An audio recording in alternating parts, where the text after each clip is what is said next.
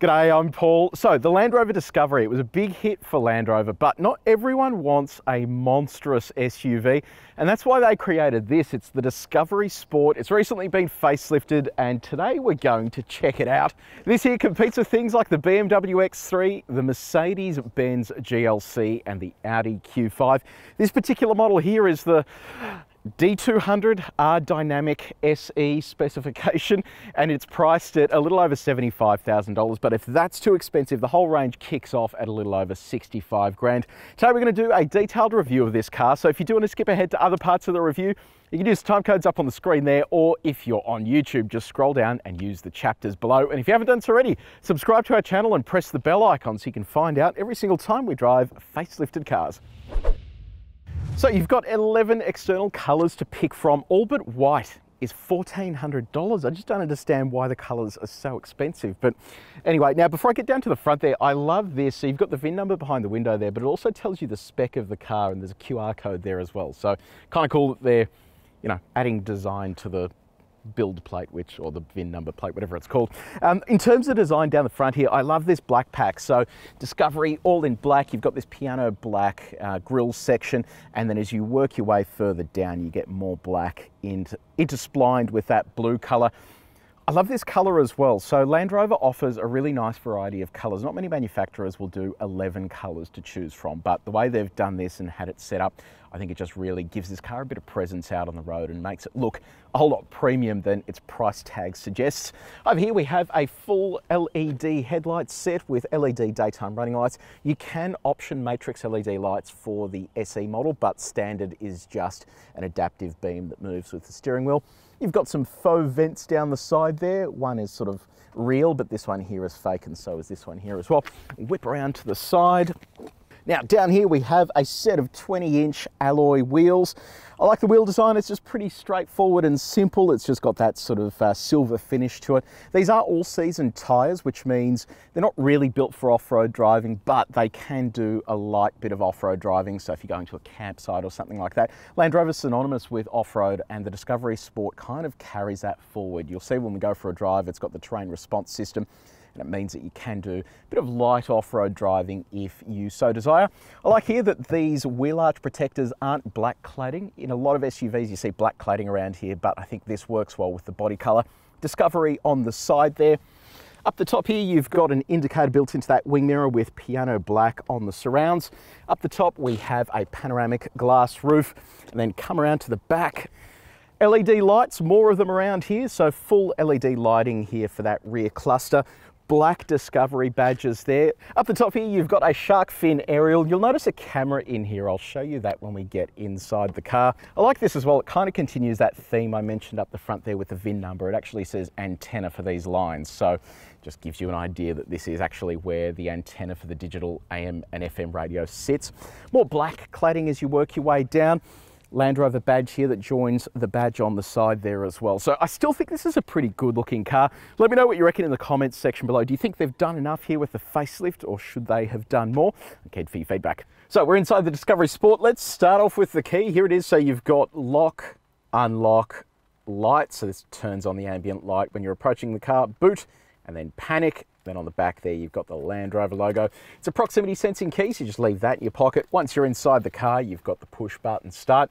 Now, let's talk about the design. Look, I actually quite like this. It is very sort of, I'm not going to say basic, but just different in a sense, because you've got this material here. It's quite rough, and it sort of feels a bit like the Defender, where they've gone for that sort of utilitarian, rugged sort of look.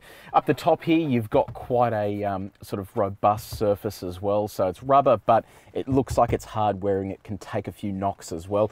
I also like that they've broken up all of these colors with a little bit of piano black, but then it sort of gets piano black overload down the bottom here, but you've got these sort of brushed aluminium strips around the side. So from a visual perspective, I think it looks nice, and it matches the price tag. You don't feel bad about spending this kind of money, and it feels a whole lot more premium than the previous generation or the pre-facelift of the Discovery Sport did.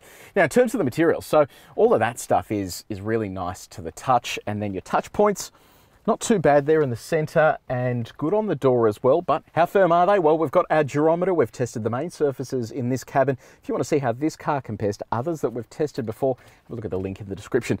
Build quality, so this all feels nice and solid. I did notice before though, on the way here, this is making a bit of noise when you lean onto it, but outside of that, it all feels pretty decent.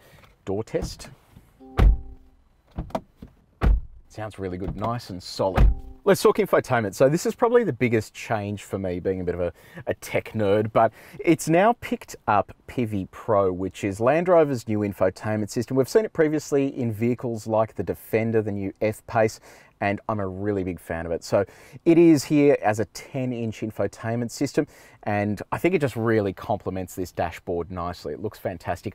The only thing is I've noticed that it's a little bit slow compared to the one we've experienced before in the Defender. So I don't know whether it gets a slower CPU or less memory or something like that, but it just doesn't feel quite as quick as the one in the Defender. So putting that to one side though, it comes loaded with technology. So you have an inbuilt SIM, you have inbuilt satellite navigation, all your Bluetooth stuff is fairly standard.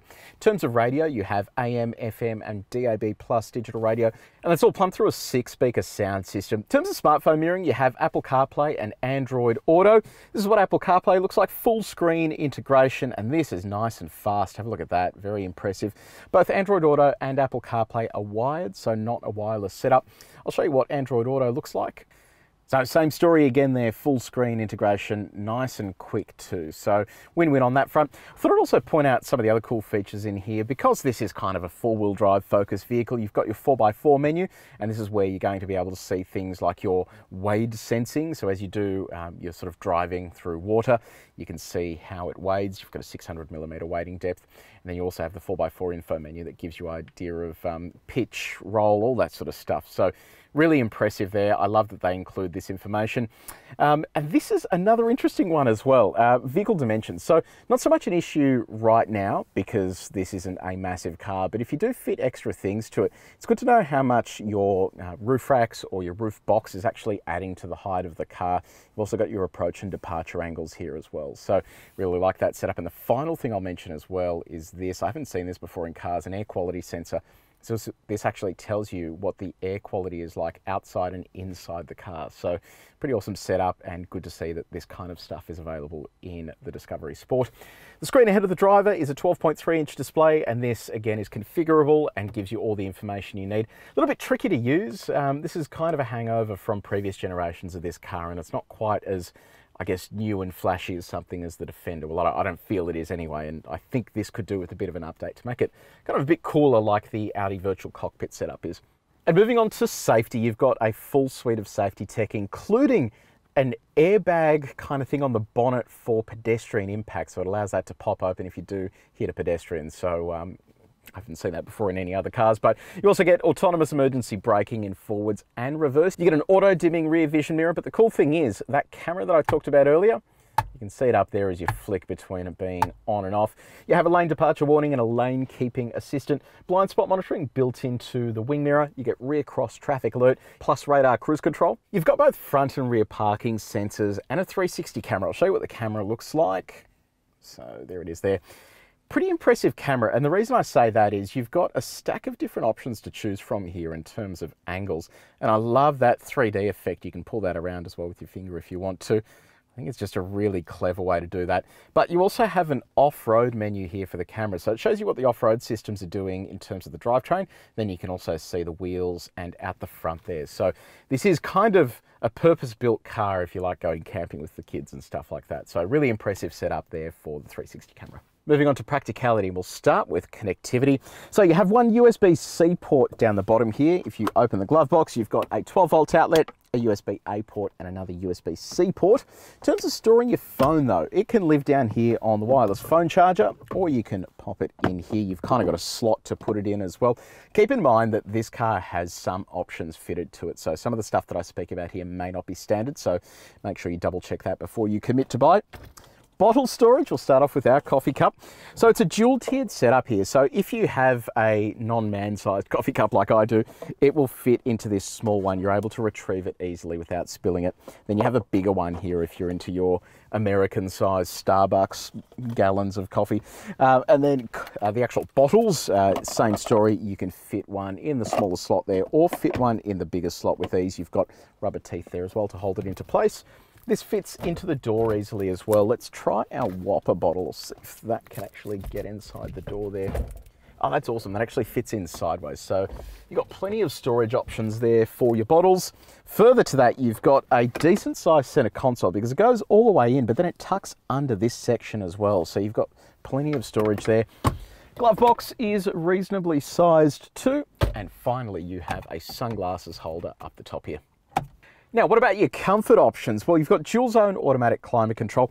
I love the way this works. So I'll pop that on now. You can see you've got your temperature there. You can adjust that as required. But if you want to adjust your fan speed, you hit this and then it transforms this into a manual fan speed controller. And then when you go out onto the road as well, you push this and then you can select your different drive modes as well. So really clever integration there. And I love when they get a little bit creative with that stuff. I think that's really cool.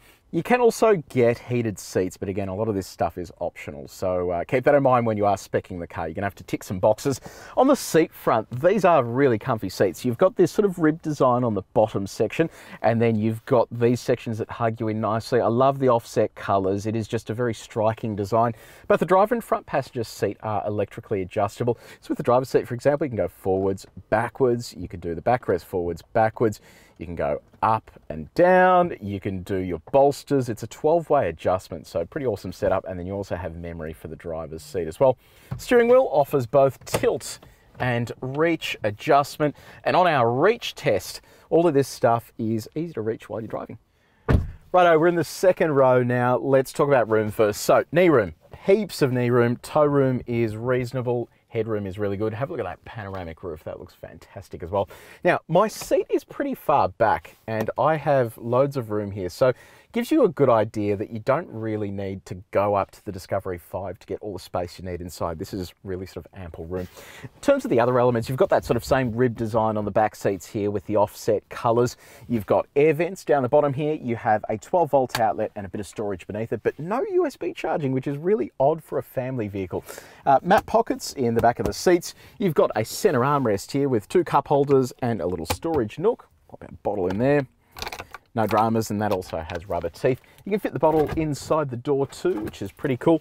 On the door itself, you've actually got the safe exit assistance, so this will prevent you from opening the door if there's another vehicle or cyclist coming. So it's a really good feature, especially if you have impatient kids. In terms of seat adjustments, you can move the second row forwards and backwards to afford more room for the third row. You've got ISOFIX points and top tether points as well if you need to have baby seats in here. Let's have a look at the third row though, because it doesn't look all that spacious back there, and I think it is just for kids, but I'm keen to see whether you can actually fit adults back there. But before we do that, we've got a new test that we're introducing, and that is, because you asked about it, does the window go all the way down? The answer is no. It's like just over halfway down, which I find really strange. Why can that not go down any further? So yeah, we'll be doing this on our future tests as well.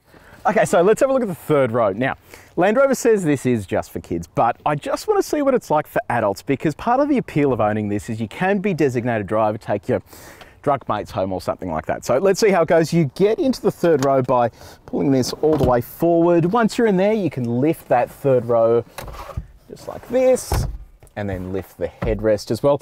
Now, getting in is a little bit of a challenge for adults because you kind of have to work your way into there, and I'm sorry, this is a disgusting sight for some of you. Then you can basically just pull this forwards and lock it into position. So I've got, you know, room that I'm happy with here. So toe room is not great, but knee room is okay. Headroom is sort of not great. But look, ultimately, if I needed to sit here for a short trip, this actually wouldn't be the end of the world. I remember being a bit more cramped in the Land Cruiser, and that's like 70 times the size of this, so it's not too bad. You've got 2 cup holders down the bottom here, but unfortunately, there's no USB charging here, which is a little bit disappointing, I reckon. Let's talk cargo space, because often with these 3-row SUVs that aren't monstrous, there isn't a great deal of it. So power tailgate, crack that open.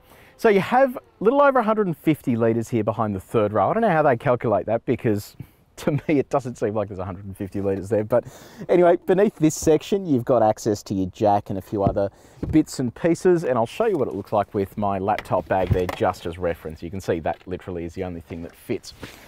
But you then drop the third row out of the way by pulling that lever. That disappears. You've got then a little over 1,100 litres of cargo space there. Over off to the side here, you've got a 12-volt outlet. You've also got some netting and hooks. I'll show you what it looks like with the bags in there. So there's one bag, pop our next bag in.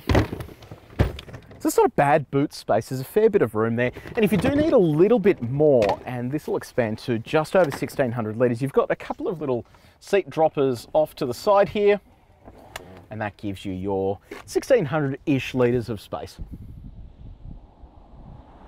So hit the road in the Discovery Sport. Now you do have a few engines to pick from, but what we're driving here is the D200, which is the diesel. And I'll tell you what, Land Rover has done a really good job in terms of making these diesels far more, I don't know, I guess, family friendly, in the sense that they're not clattery, they don't sound like an old truck. And this one here is a 2-litre 4-cylinder turbocharged diesel, makes 150 kilowatts of power and 430 newton meters of torque. And it's about right for a car that weighs around that 2-ton mark. So it's not too little and it's not too much. It really just sort of suits the character of the car. And it's all mated to a 9-speed automatic transmission and a mild hybrid system as well. And that means when you come to a stop, so I'm going to just roll down to a stop here, you'll see as the speed gets lower, it doesn't actually wait. So it's off right now and we're still sort of crawling along. It has an integrated starter generator, and that means when I roll out of the brake, you can barely feel it switching on. And for a diesel, that's really impressive, and it means that you are able to slow down, come to a stop, roll out of the brake, and then it takes off nice and smoothly. Now in terms of the feel behind the wheels, so let's give it a little kick here. Yeah, look, it's not going to pull the skin off your face, but and also the gearbox isn't massively quick as well, but for the most part, you can actually just lean on the throttle to rely on that torque band. So you get the turbocharger come in and it really just sort of sings along nicely. So look, it's not going to set any world records, but I don't think you need a car like this to be overly quick. It just feels nice and placid and I guess confidence inspiring behind the wheel. One thing I did notice is how direct this steering is. My goodness, there's just a tiny input required and it really just darts through corners. So it's not a bad thing, it's just yeah, something I've noticed that I thought was worth calling out. Let's talk fuel economy. So Land Rover claims a combined average of 5.7 litres per 100 kilometres. We are currently sitting on 8.5, so it is higher than that figure. This car's been doing a lot of city driving, and we have been doing a bit of driving here around the proving ground, so it is sitting a little bit higher, but still pretty commendable when you consider how big this is and the fact that you're probably going to be doing a whole lot of city driving anyway. In terms of 0 to 100, Land Rover says it'll take around 8.9 seconds. We've put it up against our stopwatch, and this is how it went.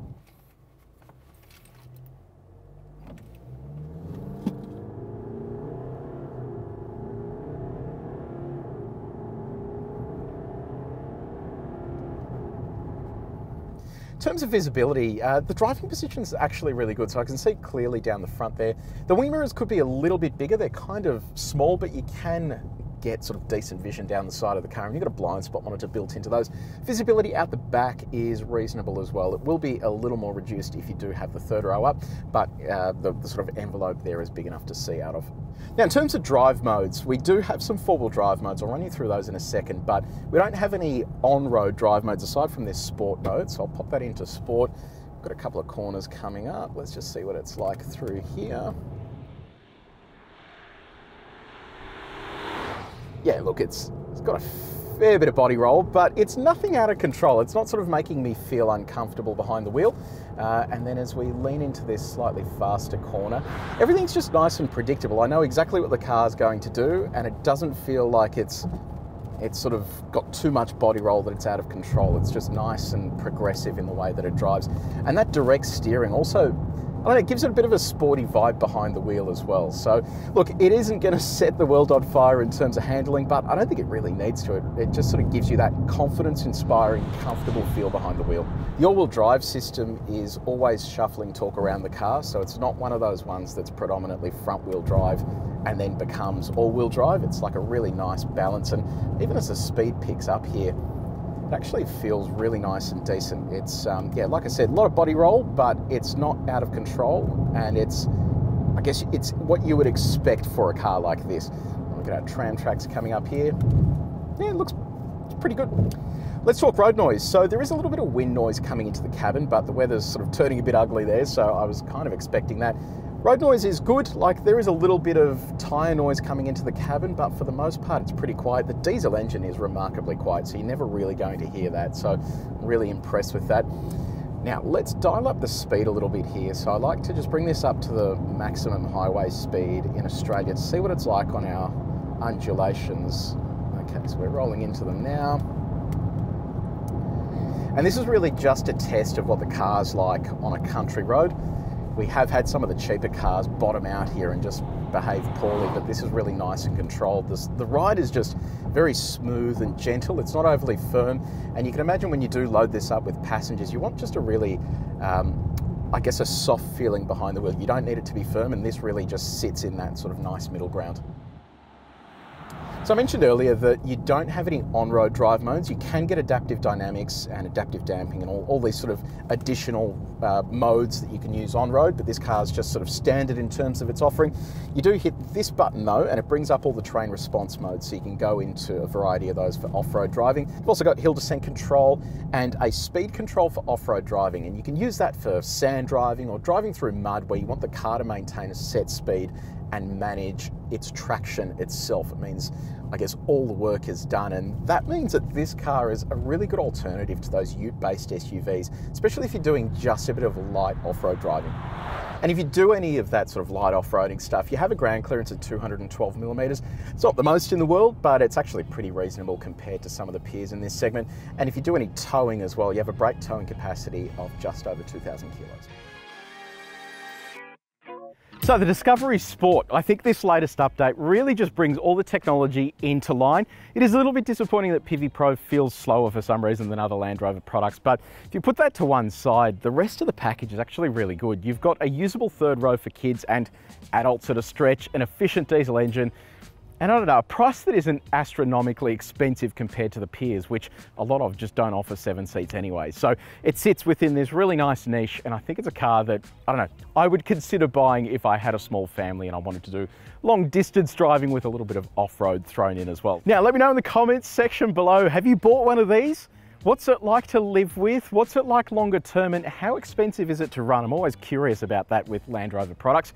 So let me know your thoughts down there. If you did enjoy this video, please share it with your mates, hit the like button, and if you haven't done so already, subscribe to our channel and press the bell icon so you can find out every single time I brave the elements, the wind and the rain, to give you new car reviews. But until next time, take it easy.